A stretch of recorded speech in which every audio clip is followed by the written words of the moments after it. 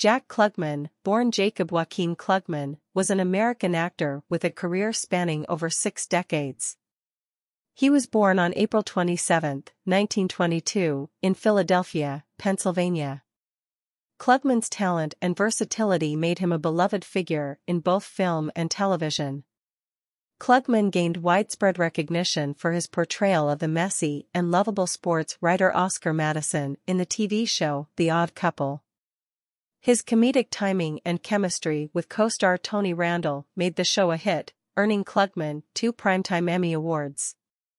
In addition to his comedic prowess, Klugman showcased his dramatic range in the medical drama Quincy, M.E.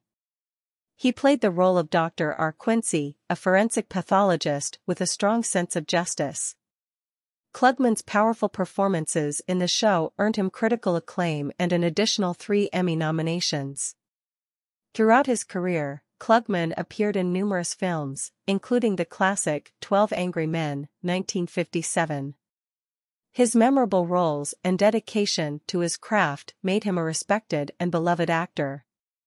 Off-screen, Klugman was known for his perseverance and resilience. He battled throat cancer in the 1980s, which resulted in the removal of one of his vocal cords. However, he continued to act, using his unique raspy voice as a distinct characteristic in his performances. Jack Klugman's contributions to the entertainment industry, both in comedy and drama, left a lasting impact.